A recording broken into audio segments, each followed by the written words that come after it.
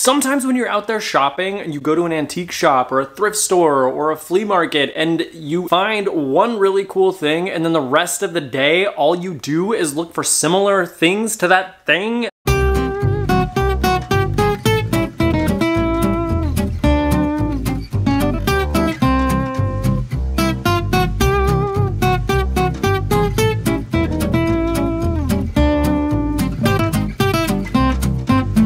Aware of it the whole time and like trying to shake it off. I don't even like buying copper and brass, you guys. It's heavy. They're expensive to ship. But for whatever reason, on this glorious day at the flea market, one of the very first things that I found was this incredible tiny little box. People really like vintage jewelry boxes, trinket boxes. Now this particular box, it's made out of solid brass. It's incredibly heavy. It definitely has some age to it. This is an antique beetle nut box, and so you can use these for spices, you can use these for herbs, but the majority of these were used for beetle nut storage. It's actually a stimulant. You can chew on a beetle nut and it's gonna give you like a rush of energy, and so it's got all these like little compartments inside.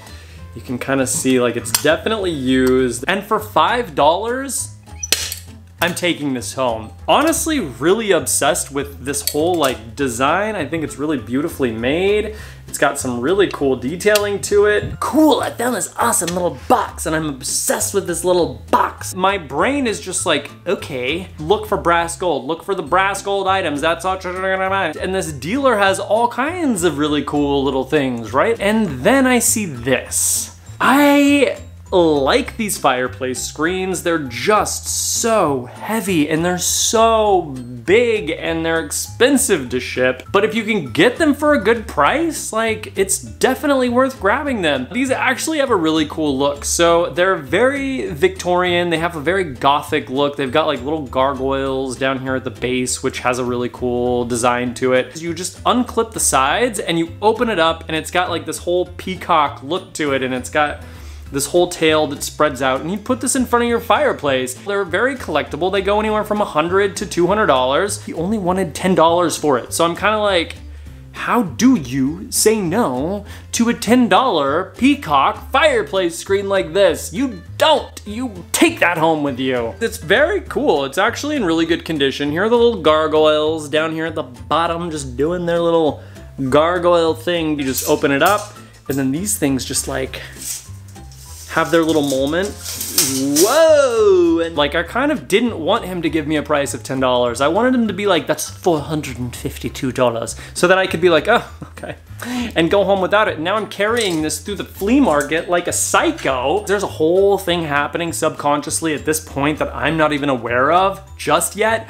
But all of these brass and copper items are slowly oozing into my brain, and then pretty soon that's gonna be all that I'm able to buy. Because the next thing that I find is this incredible vintage fire extinguisher. And I love a good vintage fire extinguisher. Again, you have the problem with weight, you have the problem with size, they're very expensive to ship. Some of these fire extinguishers can go for a lot of money. This is a Quick Aid fire extinguisher, which is not that valuable of a brand. It's not super old. One thing I will say is you do wanna make sure that you're able to open them. Some of these have like fused shut over the years, depending on how they were stored. If you can't open it, don't buy it. If you're trying to sell it and you need to ship it, you need to be able to open it, but you are not allowed to sell something like this unless you can prove that it's empty, and the best way to do that is to open it up and take photos of the inside of it. He only wanted $10 for it, so here we are. Of course, now I'm buying fire extinguishers. I haven't put together in my mind yet that I'm only buying brass pieces, so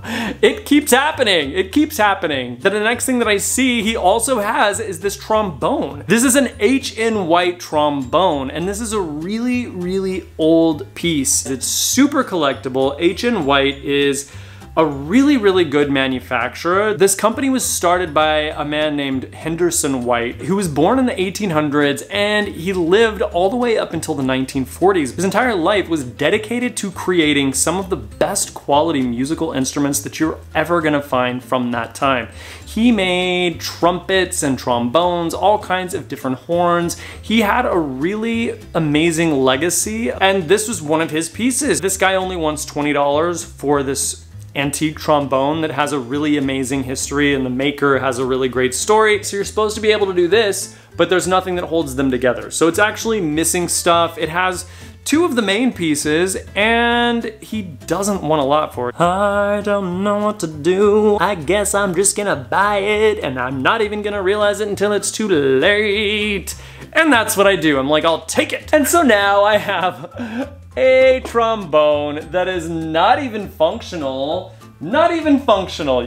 I still really like it. You can kind of see it's got like the maker's marks on the front. No, but in all honesty, I bought this trombone because it's a really expensive brand. It's not like they're making replacement parts for these. So I did buy this because it was so cheap. I'm probably gonna split it up and sell these as replacement parts. So somebody will be willing to pay for those parts individually. So it does make sense, but also it was at this moment that I realized something's happening. I am buying brass things that are missing pieces. I needed at this point to have a reality check. Am I going down a very dangerous road? And so I'm like, no.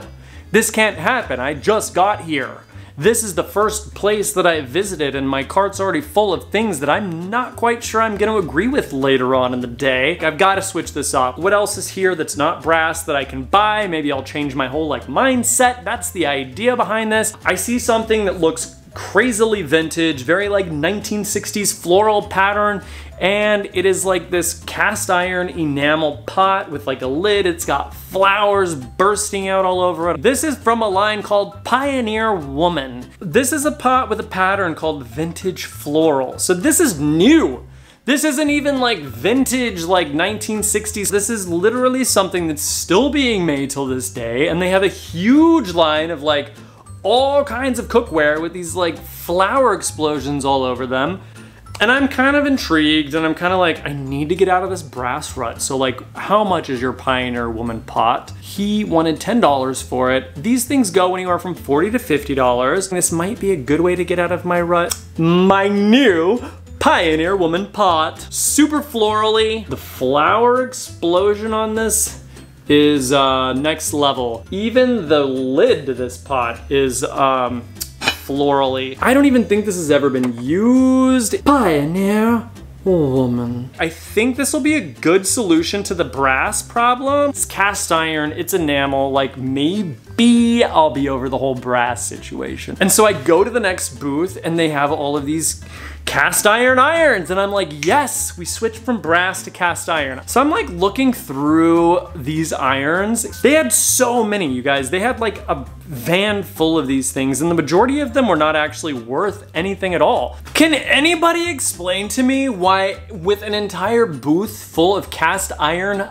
irons, I only walk away with a brass one? I'm like a fish, you know, fish that are like attracted to the shiny little lures going through the ocean. All you gotta do is put a little bit of glitter on it and the fish is like, and then it's dead 2 hours later. Apparently that is what's happening today. I was even aware of the brass situation prior to entering the cast iron situation, and I still left with a brass iron. This is not gonna end well. Thankfully, they were only asking $10 for this thing. So these things are fairly valuable. This will sell for 40 or 50 bucks. So like, it's not that big of a deal, but also like, why the brass?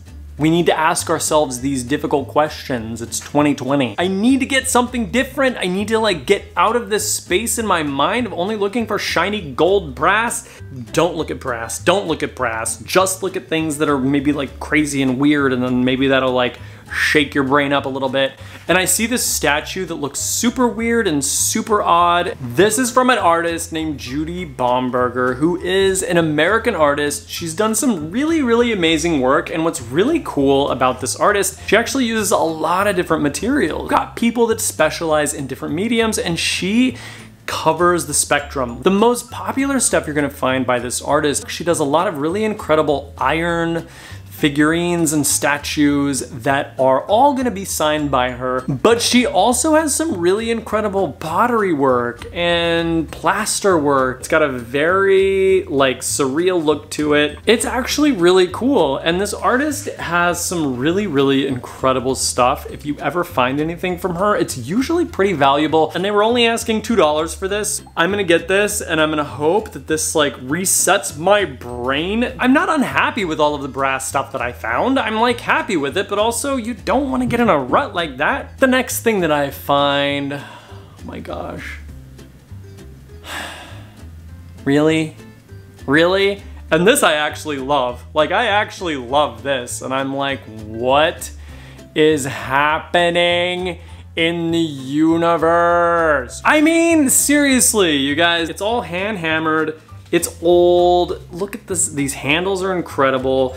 But then on the inside, you've got a place that you would actually put plants, so that this is gonna hold up the plants, and then you can put rocks or you can put dirt or whatever you need, and this would be used as like a planter. I love this. I'm not even ashamed of it. And you know what? At this point, I just have to accept the fact that like this is where the day has gone. This is just where the day has gone. Like just need to be okay. None of these prices were outrageous. They only wanted $10 for this, and this I actually really like. I actually really like this, so I can't even be upset. But anytime I can find like vintage hand-hammered copper and brass, I am like all about that. I would actually be curious to know, do any of you guys collect brass figurines, or have you ever found anything that's super valuable or collectible that's brass? I do have these like tiny little elephant figurines that I got while I was in Colombia, and I just kind of like leave them on a shelf in my house, and it's like kind of a cool thing. I look at them and I have these memories of Colombia. So I'd be interested to hear what your guys' brass collectibles are, or what you guys have found that is brass. Leave your comment in the comment section below. I'm super excited to read your responses. And if you haven't hit that subscribe button yet, make sure you do it now so you don't miss future episodes. And as always,